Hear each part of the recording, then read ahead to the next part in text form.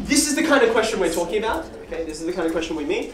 And you'll see, I will actually already show you one of the implications of this to go over here, and we'll deal with it in more depth when we try those questions and we do lots of practice on them. Okay, so just like you have a polynomial here and a polynomial here, right? You can divide them in just the same way that you divide numbers. Okay, so let me remind you how long division with numbers works. Okay, off on the side somewhere separate. Okay, let's do a number which isn't too big. Let's go say 7 and 500. That's doable. Okay. Now, how do we divide numbers using long division when you don't have a calculator? Or when you get into a scenario where a calculator is not going to be very helpful, okay? I've set it up. I'm dividing 500 by 7. What's my first question? What do I do to that thing? Yeah. How many times does 7 go in 5? Okay. Work. So how many times does 7 Pause. You're giving me like 3 steps? Okay. Let's go on the first one. I want to know how many times this goes into this, but I'm breaking it up into chunks. That's a crucial step. The reason why I'm doing this is so you see the parallels over here. Okay? The whole point of me going through this algorithm is because I don't know off the top of my head how many 7s there are in 500.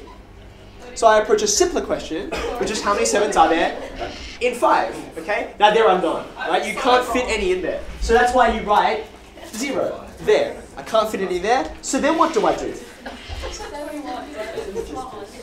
What do I do next? I appeal to the next digit, right? And how many 7s can I fit into 50? 7. Okay. What do I do with that? Okay, so now I want to know.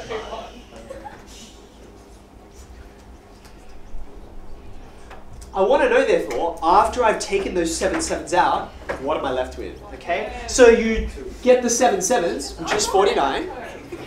Very good. I wanted to learn, after I take my 7 7s out, what will be left out of the 50? And the answer is, 1 will be left. There's a remainder. Okay? And I can't fit any 7s into that. But I have more digits to access. Just like I used that 0 and it hung onto the 5, I've got another 0 right here, which you can hang on to this 1. Okay? I'm trying to make sure you get the fact that this is not just a process that you pull down the 0. Why do you pull down the 0? Because I got told to pull down the 0, right? No. The reason why is because you have a remainder. It's not really a remainder. I can fit more numbers into there. Okay? How many 7s go into 10? 1. So now I've actually finished my division in terms of knowing how many whole lots of 7 I can fit into there. Okay? Because I have no more numbers to appeal to, right? You see my actual number 500 is stopped. Okay? But I do want to do this last step so I know what is left over, because remainders are important to me, right? Especially if they're 0. So what am I going to do now? Get the remainder from minusing 7. Good. So I put my 7 here because I want to know what's left out of that 10. And the answer is 3 is left, right? So I have my remainder here. Okay. So keep that in the back of your mind, and let's have a go at this guy here. Now, it's called long division for a reason. It's long, okay? You're going to need a bit of space. I'm definitely going to need more space than this, okay?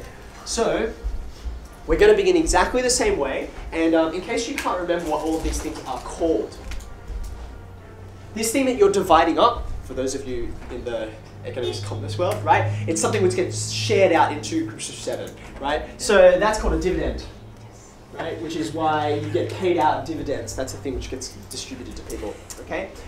7 is the thing that's doing the dividing, right? Like, I'm dividing by 7. That's the action here. So that's why we call it the divisor, okay? When you multiply, you get products. When you divide, you get quotients, which is why we have the quotient rule, right? So that's that there. And of course, you already know what the last piece is. It's the remainder, okay? Now, what am I going to do with the polynomial? I'm going to put everything in exactly the same spot, okay? So I've got my divisor over here. I've got my dividend over here. And I'm now going to carry out the algorithm so that I get my quotient and my remainder, okay? Now, remembering that the most important part here is the x. That -1, it matters, but this x could be like 1,000,000 or 1,000,000,000, right? And this -1 will pale off in comparison, okay? So when I do the division, that's why I think mainly about this guy, and I don't worry about him until later. So how many x's fit into x cubed? X squared, right? And now the process begins, right? I multiply it down and I do my subtraction. So I multiply and I do my subtraction. Now watch out for your negatives, okay? The negatives are the things that catch people out in polynomial long division, which is one of the reasons why I'm going to show you this other method, in case you've never seen it before. So I've got x squared, and I'm going to take away negative x squared, which leaves me with Positive. 2x squared. It's a positive, right? I'm going to bring the minus 2x down, and then I pose the question again. How many x's go into 2x squared?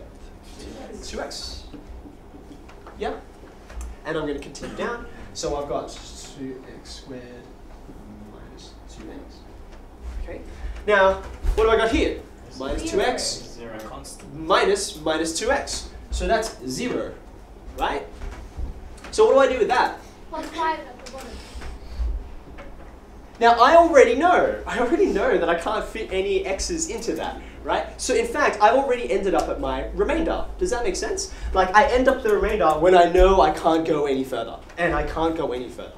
Yeah. So there's my remainder. You happy with that? Do we have to write remainder at the end? I think it's important, and the reason why is for the reason I'm going to show you in a second. Okay. What am I going to do out of this? One of the great things we get out of long division is you get a transformation that you can make a statement that relates your divisor, dividend, quotient, and remainder. Okay? Come back up to our numerical example up here. Right? If 500 divided by 7 is 71 remainder 3. Okay? So I'm going to say 500 divided by 7 is 71 remainder 3. Right? What I can do is I can say, hold on a second, I can write 500 as equal to 7 lots of 71 plus that remainder, right? Which, by the way, is also how you arrive at mixed numerals, okay? If I go back a step, if I write this as on 7, on 7, on 7, right? That's how I know that 500 divided by 7 is 71 and 3/7. Right, that's how we connect those two ideas together. Okay. Now I'm going to make the same statement, but down here of this polynomial. Okay. So I'm going to say if I take x cubed plus x squared minus 2x plus 5. Okay. There's my dividend, right?